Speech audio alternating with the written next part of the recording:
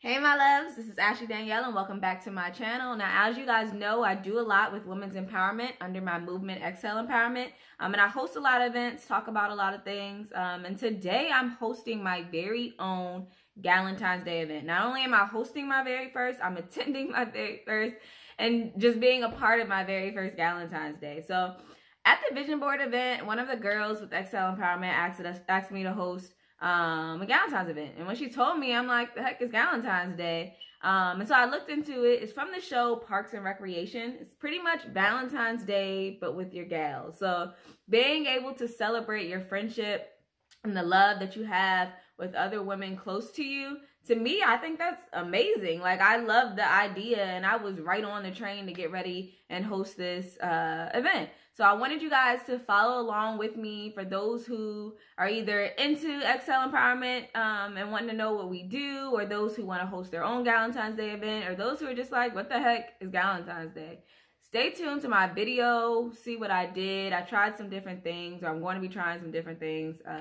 So stay tuned to my video and see what we got going on today, guys. And as always, make sure you hit that like button. Make sure you comment. If you have any suggestions, things that you love, let me know. Talk to me in the comments, guys. And make sure at the end, if you love my content, hit that subscribe button. You guys already know what to do. Love y'all.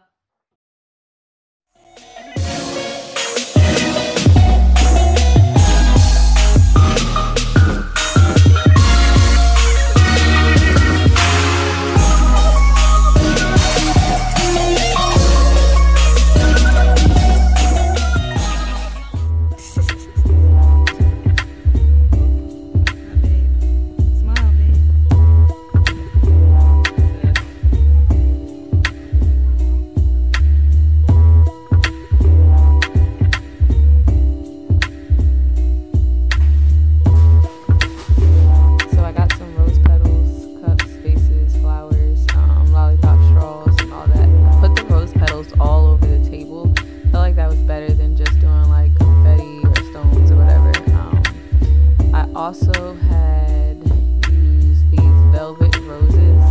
It came in like a set of, I guess, one stem with 3 roses on them, which was pretty cool, so that worked out. And I got these red vases also from the dollar store. I put one on each side of the table, and then one pack of the flowers in each vase as well. I got these cups. They came in packs of 6 for $1 from the dollar store.